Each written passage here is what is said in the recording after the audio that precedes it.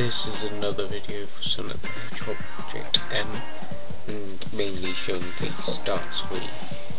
If you press enter or click on press start, it will take you to the next section, which gives you two options, story mode or level select. If you click on story mode, it will take you to the first level of the game, like so.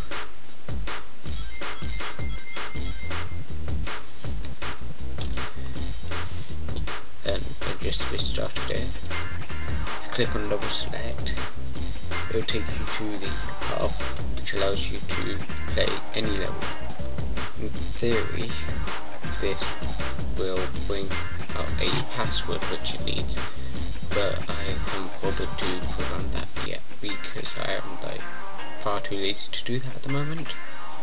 So that's all for this video, folks.